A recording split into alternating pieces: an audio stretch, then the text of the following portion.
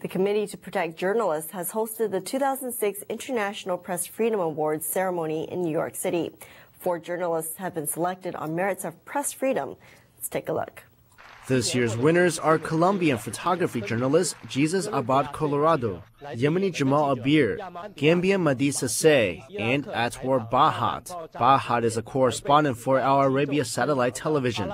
She was gunned down while covering a bombing near Samarra in Iraq last February. Over 1,000 journalists attended the ceremony and benefit dinner. The host was CNN's chief international correspondent, Christiane Amanpour.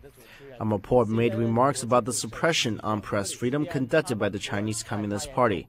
She says the CCP makes use of advanced technology supplied by the American companies to screen the internet. They also use severe prison sentences and detention to keep the media quiet.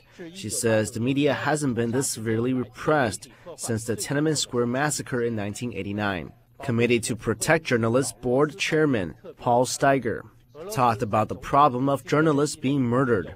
He says since Russian President Vladimir Putin took office in 2000, 13 Russian journalists have died in contract-style killings.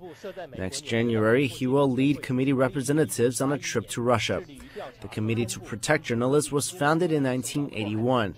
It investigates and publicizes persecution against journalists worldwide. Last year, Chinese internet writer Dao Shi won the International Free Press Award in 2005. Dao was sentenced to 10 years in prison because he revealed the Chinese Propaganda Bureau has tight control over the reporting on the 15th anniversary of the Tiananmen Square massacre.